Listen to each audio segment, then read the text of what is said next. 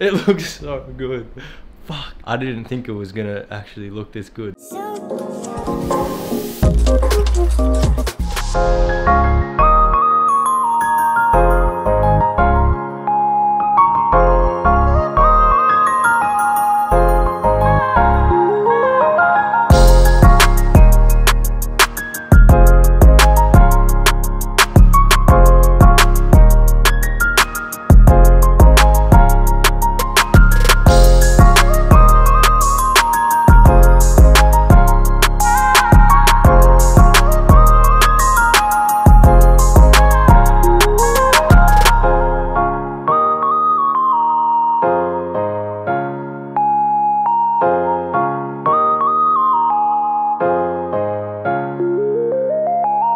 Hey guys, welcome back to another video. If you're new here, my name's Chris. I am a graphic designer based in Melbourne.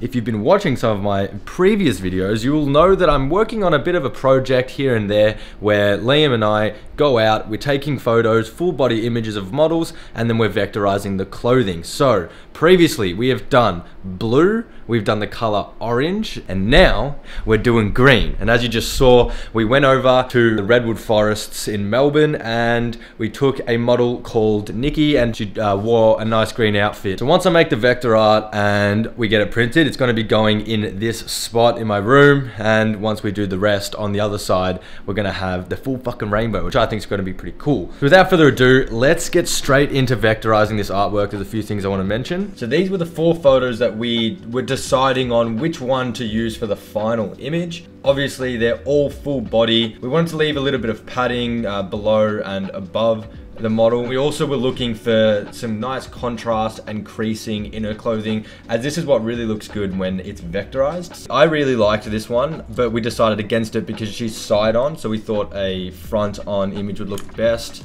Here she is a little bit front on, and to be honest, I quite like the pose that she's got. Obviously, I'll be vectorizing her shoes, and her shoes are showcased really nicely here, and there's heaps of creases. I mean, we could have done this one. Again, this one is a very nice photo. Yeah, again, she's side on, and then here she's most front on. We can see that there's a lot of creasing over here, and like as her pants kind of flow down too, and just the lighting, the way she's looking at the camera, we just decided to go with this one. Now going up here, you can actually start to see the similarities and consistency of each shot. They're all front on, they're all looking at the camera. The first thing that I'm really looking to do is the line art around the clothing, and I want all of these to be as consistent as possible. So I'll go over to Maddie, I'll just have a look and see what actual stroke her pants are. And from what it seems, it's about 3 point in this section. I mean, I think it gets a bit thicker over here. Yeah, it does. Maybe 4 point. But then if we drag this over to Amelia's, I think I did the stroke weight a little bit thinner.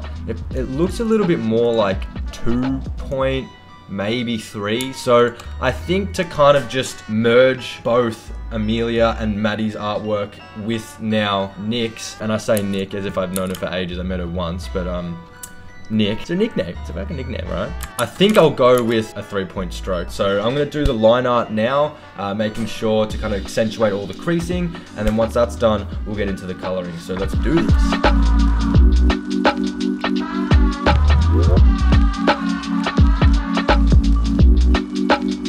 Alright, and we finished the line work. Took me about an hour. Wasn't extremely complicated, and I don't want to be adding too much line work to this. As you can see over here, where her skin goes and touches the fabric, I like to leave a bit of a gap. I've done it over here on her neck, over on her arm and stuff. You can see it helps connect the clothing and the skin, as obviously one's vectorized and one's going to be a photograph. So I just feel like it helps combine the two nicely. And then I've used a combination of 1 point and 2 point for certain areas, such as like the smaller creases over here, obviously like the minor details in the shoes, but then I've made sure to stick with a thick 3 point line for the outside areas, just so that it kind of stays bold. This is what it looks like without the background. So I think it's reasonably clean, simple. Now all that needs to be done is the coloring, baby, and I'm so fucking keen. I'm actually so excited. Like, now that it's coming together, finally,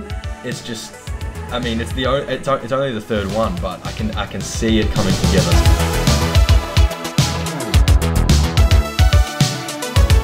Alright guys, it's a new day, and it's a new me. No, I finished the top part of her crop top, if that's what you call it. Don't hate on me if you're a girl. And I've also done the right hand side of her dressing, the leggings, her fucking, I just woke up, I can't do this. I've done the right hand side of the artwork, and it's looking really good. I just wanted to run you guys through a little bit of the process in regards to how I'm doing this. Now, we'll be bringing out a tutorial teaching you guys specifically how to do this, but I want to show you. So I make sure that my top layer, which is the line art layer, is locked. The middle layer, which I'm drawing on, is unlocked, and I'm using my pen tool to essentially just come behind the line art.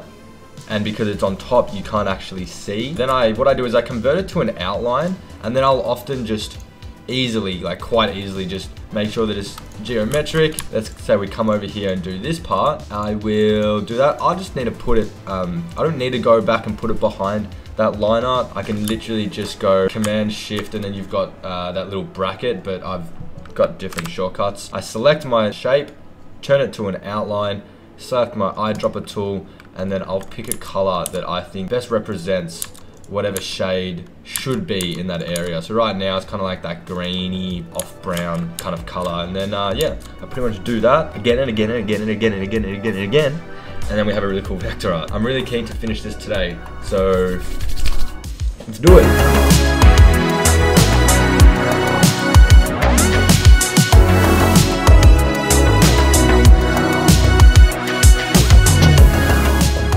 Okay, and we finished the artwork. I mean, it didn't take me too long because, as you can see, the shapes are quite big in some areas. There was a little bit of detail in the shoes. Didn't really know what to do with that print that she had on. I kind of wanted to change it because it was a bit too intricate. I don't know if people would have got the fact that they were two kind of like lovebirds and there was a speech bubble. So I made it Stash, which I think is her last name, and I've just messaged her to double check that it is. I wanted to add in the necklace as well with a cool little bling, like shine. This is the before without it on. I mean, that's without the outline, which also looks fucking sick. And that's with all of it gone. So if we just add these two layers, it looks cartoonized. It's clean. It's not too in your face, like, fuck, that's vector art, because I don't want to detract from the actual amazing photo that Liam has taken too. So we did it. Let's see what Liam thinks. I'm looking. Ready? Okay, go. Two, one. That's shit. You should fucking play. Nah, fucking awesome, bro.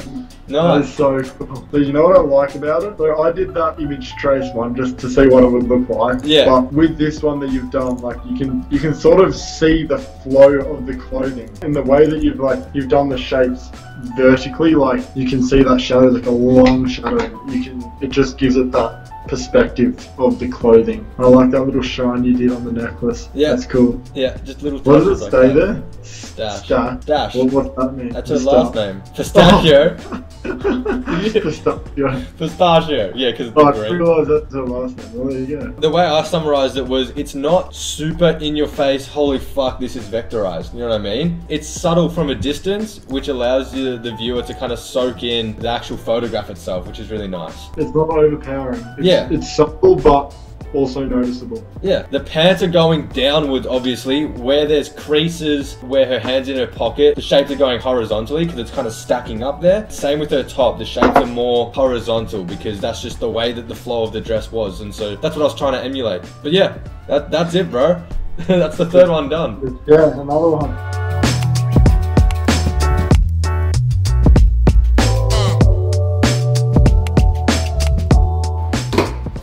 And here it is. I went and picked it up today. I've got the poster with the finished artwork, and I'm really keen to open this up with you guys. I decided not to open it up myself because we've got to share this moment. We've got to share it together. Ooh. Here we go.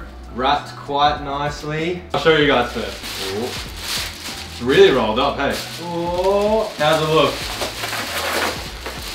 Woo. Turn it around. Oh, look at that! It's so sharp. Look at the quality. Oh my goodness. I mean, I've been looking at this photo for well over 5 to 6 hours and it still surprises me. Oh, that's just so sick. I'm never gonna get old of this. Look at that, guys. I'm really happy with how this turned out, to be honest. Let's go chuck it up.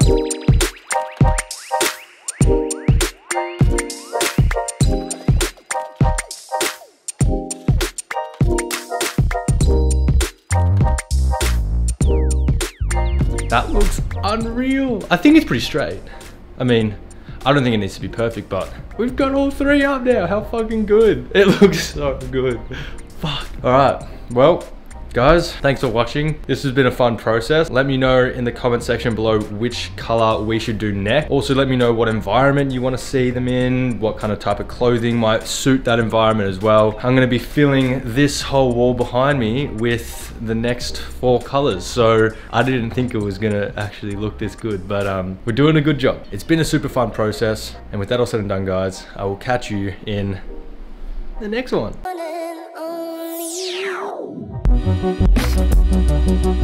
Yo.